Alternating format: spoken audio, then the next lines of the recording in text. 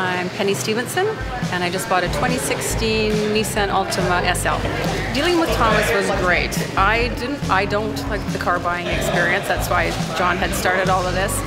Because I don't usually like the dance. And most dealerships, there's a whole lot of dancing that has to go on it. And with Thomas, it wasn't like that. We came in, looked at the car, and then I asked him what my edge was worth. He told me what my edge was worth. There was no, I'll go find out, I'll go back and forth. And then I had to leave for the weekend.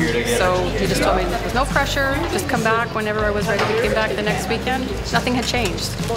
The offer hadn't changed, the car hadn't changed, nothing. So he was super to deal with.